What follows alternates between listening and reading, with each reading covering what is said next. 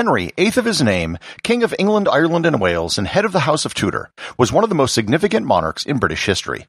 One of the things that made his reign so noteworthy was the controversy surrounding his wives. His marriages completely changed the course of England and of Christianity in Europe. Learn more about the wives of Henry VIII, all 6 of them, and how they met their fates on this episode of Everything Everywhere Daily.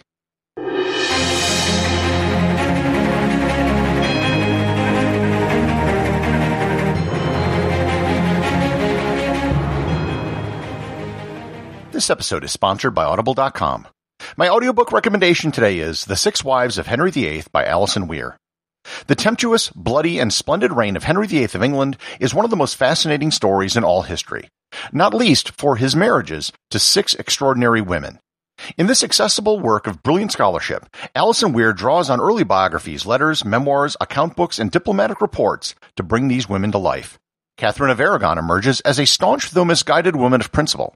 Anne Boleyn, an ambitious adventuress with a penchant for vengeance. Jane Seymour, a strong-minded matriarch in the making. Anne of Cleves, a good-natured and innocent woman naively unaware of the court intrigues that determined her fate. Catherine Howard, an empty-headed wanton, and Catherine Parr, a warm-blooded bluestocking who survived King Henry to marry a 4th time. You can get a free 1-month trial to Audible and 2 free audiobooks by going to audibletrial.com/everythingeverywhere or by clicking on the link in the show notes. Let me start this episode by giving a warning. This episode has 2 Henrys, 2 Annes, and 3 Catherines. It can get confusing, so make sure to pay close attention. Henry VIII was born in 1491. His father was King Henry VII, who was the victor in the War of the Roses and the first monarch in the Tudor dynasty. Young Henry wasn't the oldest son. He had a brother named Arthur, who was 5 years older. Arthur was named as Prince of Wales and was the heir apparent to King Henry VII. As was the norm during those days, the plans for the marriage of Arthur began when he was just 3 years old. At the age of 11, he was betrothed to the daughter of the Spanish monarchs Ferdinand and Isabella, Catherine of Aragon. The two married in 1501, when Arthur and Catherine were both 15 years old. One interesting thing is that the two supposedly wrote to each other before their wedding in Latin. When they met, they were unable to communicate because neither knew the other's language, and they each had learned a different pronunciation of Latin. The wedding was a really big deal. This was a huge deal for the Tudors, who were still a first-generation royal house, and a union with Spain gave them a great deal of credibility. Unfortunately, only 6 months later, a relatively healthy Arthur succumbed to what was known as sweating sickness, and died at the age of 16 in 1502. Spain had paid a huge dowry to Henry VII. They agreed to pay 200,000 ducats, half of which had been already paid at the time of the wedding. To put that in perspective, just in terms of the value of gold today, the dowry was worth about $40 million, and in relative terms to the year 1501, probably a lot more. Henry VII didn't want to give back the money, and he still wanted to keep his alliance with Spain. According to the marriage contract, Henry would have to return the dowry if Catherine returned to Spain. Henry VII's wife, Elizabeth, died in 1503, so his first plan was to just marry young Catherine himself, but this was nixed by King Ferdinand. So he did the next best thing, and betrothed Arthur's younger brother and the new heir apparent, Henry. Henry was 5 years younger than Catherine. A special papal dispensation had to be granted to allow Prince Henry and Catherine to get married. The reason, and this becomes a very big deal later on, is due to a passage in the Bible, Leviticus 18, verse 16, which says, quote, "Thou shalt not uncover the nakedness of thy brother's wife, because it is the nakedness of thy brother," unquote. Basically, you weren't supposed to have relations with your brother's wife. Catherine, for the record, testified that the marriage with Arthur had never been consummated. Catherine was pretty much kept as a prisoner in England during this time, and the wedding almost didn't happen because her mother, Queen Isabella, died. Isabella was the heir to Castile, which was much bigger and more powerful than Aragon. Castile was given Catherine's older sister, Joanna. Relations between Henry and Ferdinand eventually fell apart. At the age of 14, the young Henry renounced the marriage, and Catherine was named as ambassador to England to allow her to stay. She was the first female ambassador in European history. Henry VII died on April 22, 1509, and the young Prince Henry became King Henry VIII at the age of 17. At this point, now as king in his own right, Henry could have done what he wanted. He could have gone ahead with what he said at the age of 14 and not married Catherine, but instead, he decided to go ahead with the wedding. On June 23, 1509, 17-year-old Henry VIII married 23-year-old Catherine of Aragon. What hadn't been resolved at this time of the wedding, however, was the papal dispensation and the second half of Catherine's dowry. As this episode is about the wives, plural, of Henry VIII, I'm going to speed ahead a bit in the story here. Catherine became pregnant 6 times during their marriage. In 1510, she had a girl who died stillborn. In 1511, she had a son, Henry, who died 2 months after birth. In both 1513 and 1514, she had sons, both of whom also died at birth. In 1516, she had a daughter, Mary, who lived to adulthood and became Queen Mary I of England. Her final pregnancy was another stillborn daughter in 1515. Fast forward to the year 1525. Henry is now 34 years old. Catherine is considered to be too old to bear children at the old age of 40. Remember, folks, this is the 16th century. Henry, like his father, was concerned about the stability and legitimacy of the Tudor dynasty as it was still pretty new. Without a son, he was concerned that the legitimacy of the Tudors would be put into question. There had never really been a female monarch of England before. 500 years earlier, Empress Matilda had claimed the English throne, and it caused a civil war. Henry figured he had 3 options.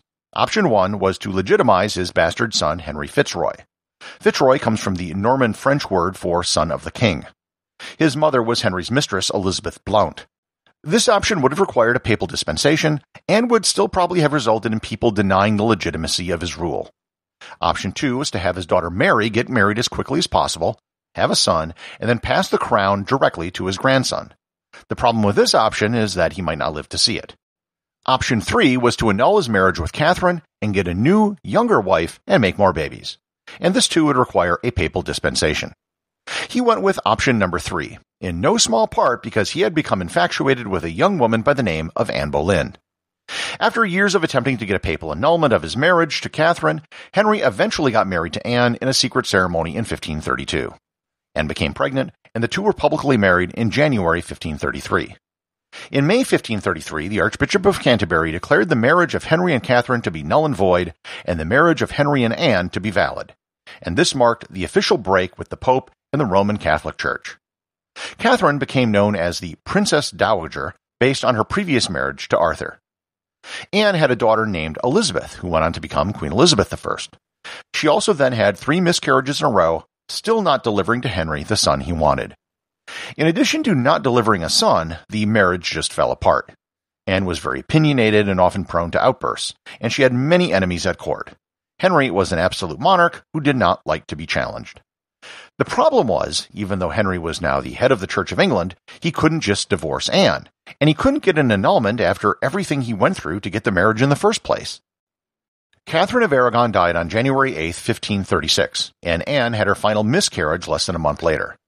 Henry was now looking to get out of the marriage, and was led to charge Anne with treason by Henry's advisors who had become enemies of Anne.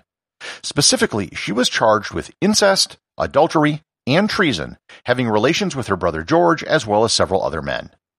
On May 19th of 1536, she was beheaded at the Tower of London. The night before, her marriage to Henry had been annulled. Most historians think that the charges against Anne were either grossly exaggerated or wholly fabricated. The day after the execution of Anne Boleyn, Henry was betrothed to one of Anne's ladies-in-waiting that he was attracted to, Jane Seymour. They were married just 10 days later. Jane wasn't like Anne at all. She was rather quiet and kind of meek. She ran the royal household strictly and didn't have any extravagant celebrations. She did something, however, that neither Catherine nor Anne were able to do. She gave birth to a son, Edward, who later succeeded Henry on the throne and became Edward VI. However, in 1537, just a month after having Edward, she died from complications, giving birth at the age of 29. She was the only wife of Henry to be given a queen's funeral, and is buried by Henry's side at St. George's Chapel in Windsor Castle. Henry didn't marry again for a little over 2 years. This time he went back to seeking a contractual marriage with another power. It was recommended that he marry the 25-year-old sister of the German Duke of Cleves, Anne. The king agreed to a dowry, signed a contract, and everything else. However, unlike his last 2 wives, he never actually laid eyes on her. When she arrived in England, Henry was disappointed, to say the least. They were married in January 1540. Henry never consummated the marriage and tried to get it annulled. Anne, surprisingly, agreed to the annulment and confirmed that their marriage had never been consummated. 6 months later, on July 9, 1540, Anne of Cleves was paid off handsomely for making things so easy, and the annulment was made official. For the rest of Henry's life, she was a figure at court. She and Henry were actually good friends, and she was given the title the King's Sister. Next up was Catherine Howard, a cousin of Anne Boleyn. She was in the household of Anne of Cleves, and just like before, Henry took a liking to her. They got married on July 28, 1540, just 19 days after Henry's annulment with Anne of Cleves. Henry was 49 years old, and Catherine was 19. Soon after their marriage, Catherine began having an affair with a friend of Henry, Thomas Culpeper. She also employed her former fiancé, Francis Derham. Unlike the case against Anne Boleyn, this doesn't seem to be a case of Henry trying to get rid of her. He was honestly shocked at the accusations and first refused to believe it. However, eventually, the evidence became overwhelming, and Catherine Howard was arrested in November 1541 and was beheaded for treason in February 1542. And for those of you keeping track at home, so far that is 2 Catherines, 2 Annes, 2 annulments, and 2 beheadings. Only Jane managed to escape the annulment or beheading trap, and she died. At this point, marrying Henry VIII had to be considered a very risky proposition. However, there was one more woman who was up to the task, Catherine Parr. Catherine had been previously married and widowed twice, and she was quite wealthy. She was also extremely Protestant, even more so than Henry. Henry still had some attachments to Catholic traditions, but Catherine would have none of that. She was in the household of Mary, Henry's daughter, with his first wife when she caught Henry's attention. She was actually courting the brother of Jane Seymour when Henry proposed, and she agreed to marry Henry out of duty. The marriage, Henry VI, was in July 1543.